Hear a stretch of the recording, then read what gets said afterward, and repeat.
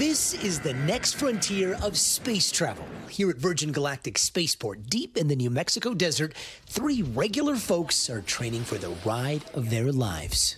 I kind of feel like I was born in this life for this. On Thursday, they'll blast to the edge of space on board the Unity. I was once a child with a dream, looking up to the stars. Now I'm an adult in a spaceship. The same ship that rocketed Virgin Galactic founder Sir Richard Branson and his crew to space in 2021, 53 miles above the Earth, at speeds of more than 2,300 miles an hour. All right. But this next space trip will be Virgin Galactic's first with civilian passenger astronauts only. People like Keisha Shahoff and her 18-year-old daughter, Anna. Natives of Antigua, they'll be the first mother and daughter duo in history to go to space and the first astronauts ever from the Caribbean. For these astronomy buffs, it's been a dream since childhood. I'm hoping to give myself that confidence to try new things. What are you looking forward to the most? Just looking back and seeing our beautiful planet, and then looking across to see my daughter's face. The third passenger, 80-year-old John Goodwin, a former Olympian from England and a lifelong adventurer who's also battling Parkinson's disease. Just shows you this attitude of space for all is a wonderful attitude.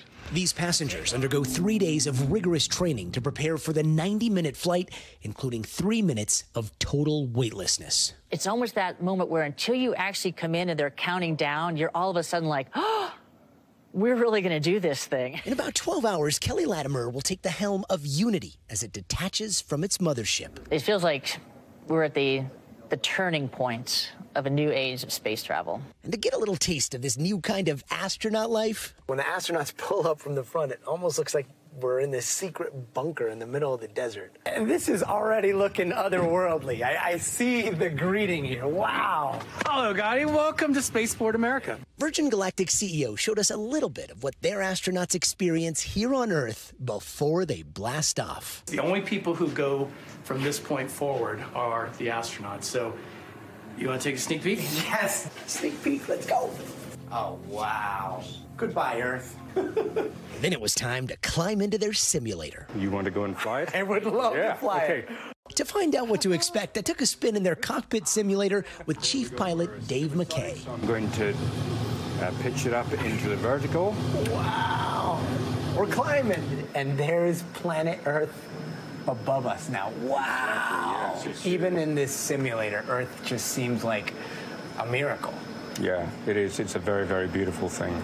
All this part of British billionaire Sir Richard Branson's quest to make space travel accessible to everyone. More than 800 people on his wait list for a seat, with current ticket prices at $450,000.